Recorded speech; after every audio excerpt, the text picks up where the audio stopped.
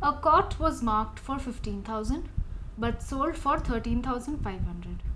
What was the discount offered on it?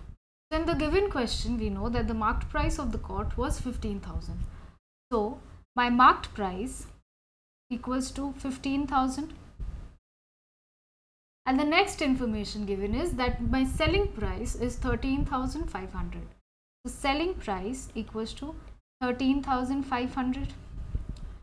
We need to find the discount percentage. So in order to find the discount percentage, we first need to find the discount amount. So my discount amount is my marked price minus my selling price, that is 15,000 minus 13,500, which gives us rupees 1,500. Now further we have to find the discount percentage. So my discount percentage is equal to my discount by my marked price into 100. 1,500 tens are 15,000, 10 tens are 100. So my discount percentage is 10% and my answer is C.